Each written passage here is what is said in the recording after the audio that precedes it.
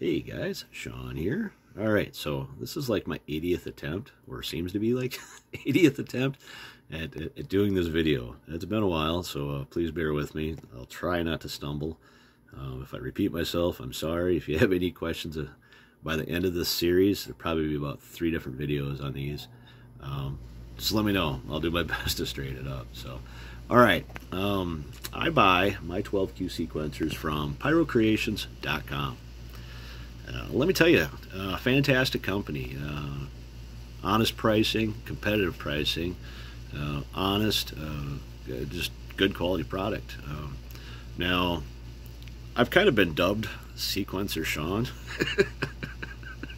I absolutely love these things for a multitude of reasons, and you'll see what they are as we go along here. So, all right, made in China, of course. 12-volt cable clamps is limit for 1 ignition head each time. Alright, so what they're saying is 1 E-match per Q. Technically it's 13 because you can use the trigger out as number 13. 2 types of power supply. Built-in batteries, 3 9-volt dry batteries by series connection to supply power of 27-volt DC. Alright, pretty cool, huh? External power supply, anywhere from DC 12 to 30 volt. The output voltage is equal to the supply voltage. Now, I've tested that in prior units, and I've experienced anywhere from a ½ volt to 1 volt drop. I don't know if it's the batteries or the unit itself, but it's not a big deal. 12 output group, again, it can be used as 13. Input trigger voltage ranges from DC 6 to 36 volt without split polarity connection. Alright, so what that means is you need a minimum of 6 volt DC to trigger this. Now, in like the first gen Kingdom units, you know, some systems had an issue triggering these because the voltage was so low. You really only needed like 1.5, 1.25 volts to actually trigger them. So that was an issue, and these kind of gained a bad rep for that. But it's nice to see that they've changed that. So, split polarity connection doesn't matter. It's DC. It just needs voltage in, so you don't have to worry about positive, positive, negative, negative, which is good. Linkage time interval ranges from 0.01 seconds to 9.99 seconds.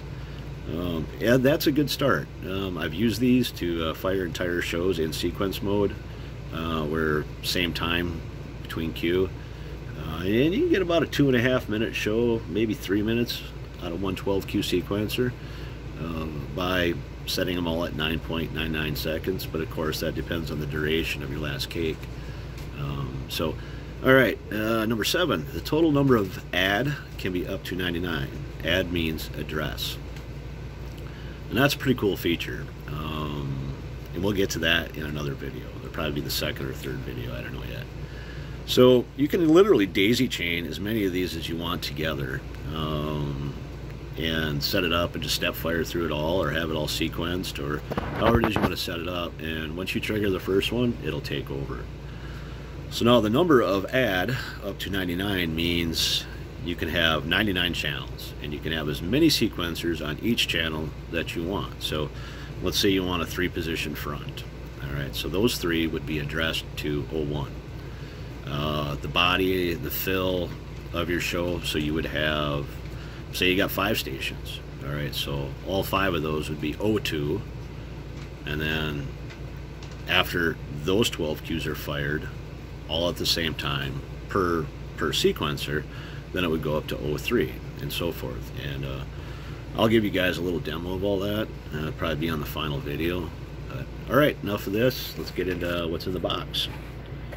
Alright, so when you open the box up, what you have is your sequencer in a nice heavy-duty plastic bag. You get this cable, and then you get a set of instructions. We're not going to use these because the translation from Chinese to English is pretty confusing. Alright, get this out of the way here.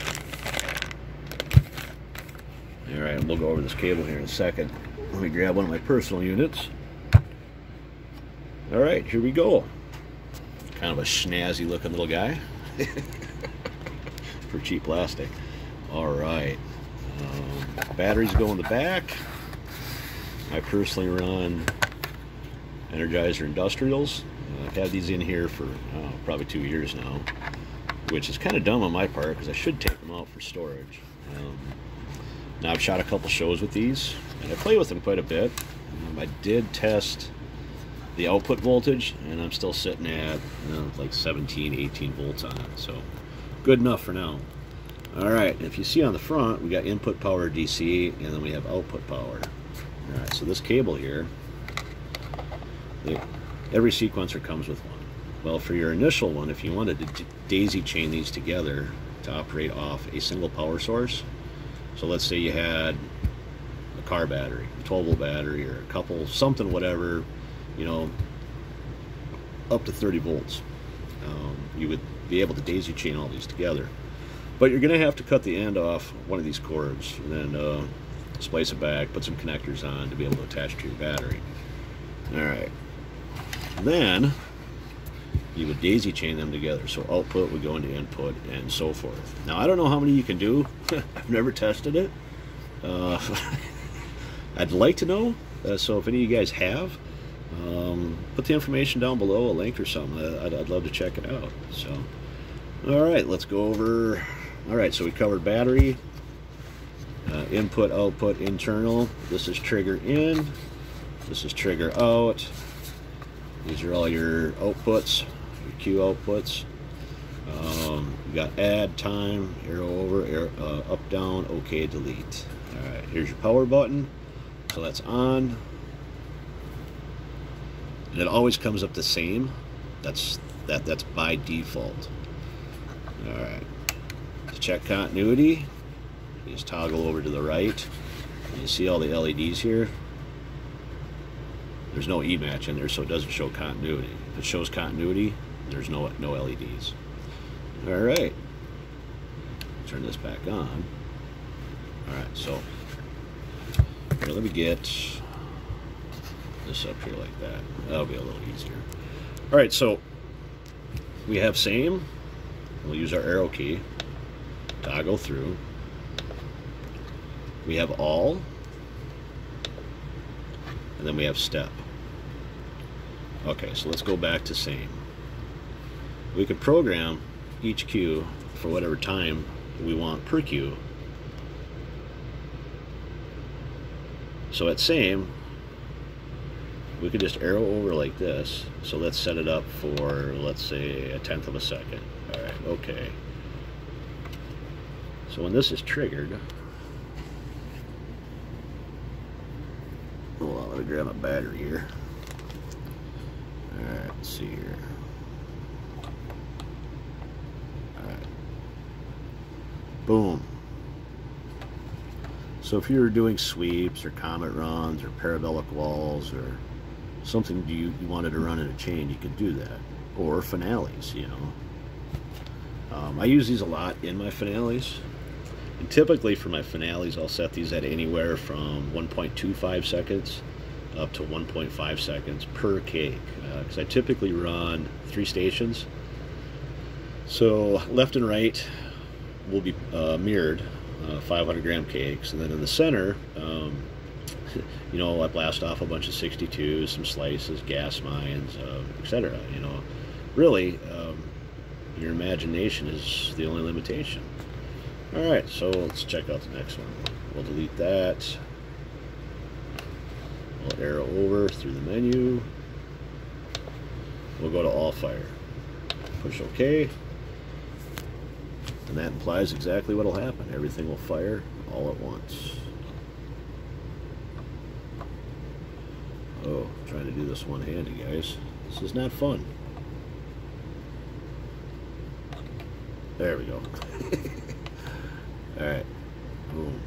Boom. Boom. Whoops. There. Alright. So, imagine, you know, a wall of shells, a wall of mines, a wall of gas mines, you know, a wall of 500 gram cakes, anything, you know, so. Alright, let's delete that. Oops. Delete. There we go.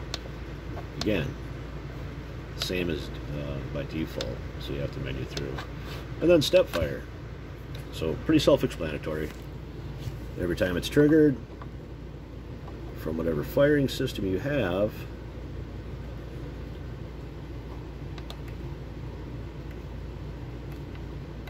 you can hit that as fast as you want or as slow as you want. Alright, there you go. So that's about it for this video. In the next video I will cover different time cues between each cue and addressing. I do have a video out on that already, so I may just link that one to this, and then eventually in one of these videos I'll do a little demo to show how it works and how you can do multiple positions, address to 01, 02, 03, etc. So, alright guys, let me know what you think. Talk to you later. Bye.